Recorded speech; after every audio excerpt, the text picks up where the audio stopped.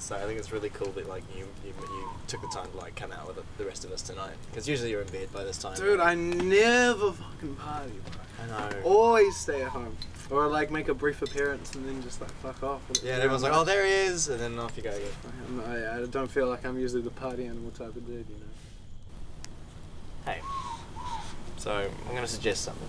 I've been thinking about it for like maybe the last 10 minutes. So get this. How about we tell some spooky stories?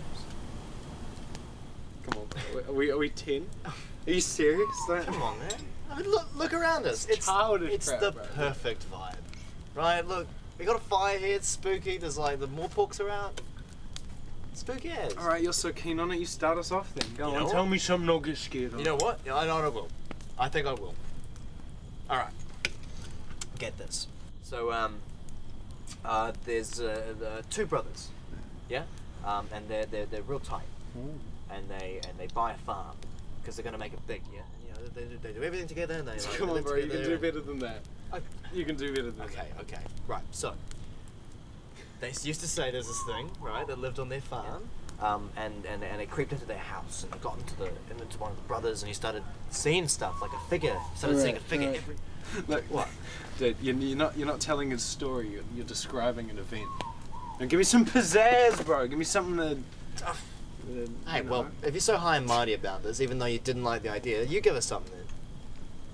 Come on. All right. I will. Well, it's better than your story too. Yeah, you know, it better be. All right.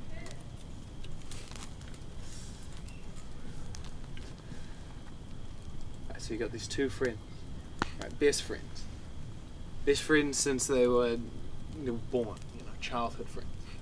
Went to the same school together. Every class, every break, you'd see them together. They'd be, you know, playing sport on the weekends, terrorizing those back streets on their bikes. You know, kind of a cul-de-sac type life.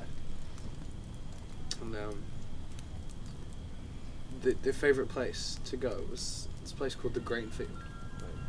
And it was like two blocks south and a bike ride away from where they both lived. Just their favorite place to go, man. This is the place that they felt the most free. You know, away from the stresses of mum and dad and school, the homework, all that bullshit. You know, they could just go out there and be themselves. So, into summer comes. It's the last day of school. They leave school early, lunchtime leaving type thing. They just want to go straight to this Grainfield, right? They've been building it up all summer. They ride up, they get there, park their bikes by the pylon, just under that one light pole under the firehouse. They just go, man. Free as you couldn't find two people in a better space. They just ran straight into the Grainfields. They'd run circles around each other, Marco Polo, hide and seek, you know, that type of shit. They were just having fucking best time. Suddenly the sun falls over the clouds. Get this deep purple haze over the Grainfield. The birds, they stop chirping.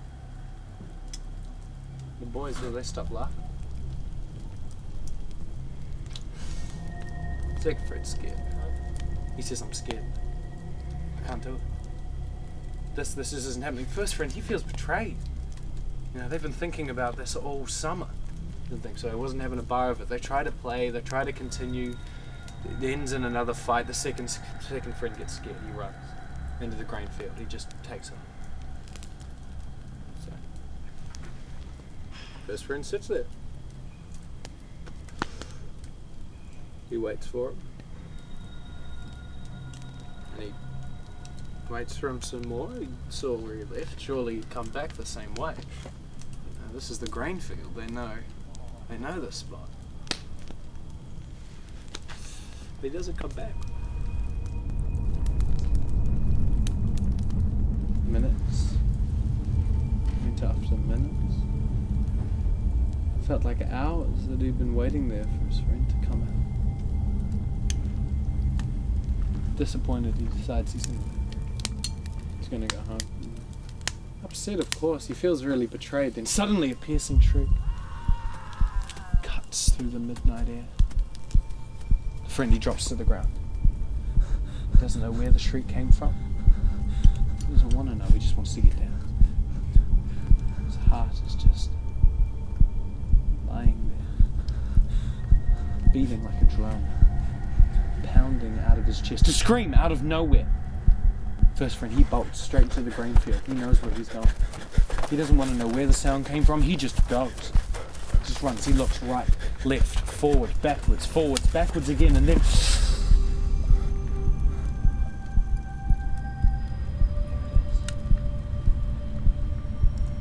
You see it clear as day in the shadow of the moonlight. A silhouette of a farmer and his sickle, cutting of the grass. Flash! Flash! He goes after the first boy, he just keeps running. He sees a clearing that he's going to go for, and then suddenly... foot tripped. He looks behind him and he sees a body covered in mosquitoes, brutally scarred with fresh slashes, lying motionless. His friend. He knows. It's too much. He runs, he goes back to the light pole under the farmhouse where he parked the two bikes. He just hops on his one, leaves his friends behind, and he just goes.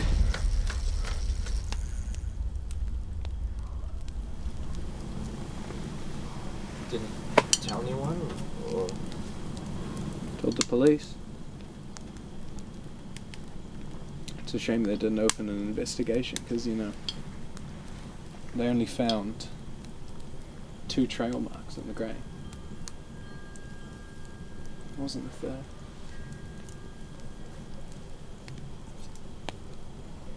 This didn't happen, did it? Fuck yeah, it did, man. Why do you think the rent on this place is so cheap? Fuck, everyone in this town knows about that story. Nobody wants to fucking live here, bro.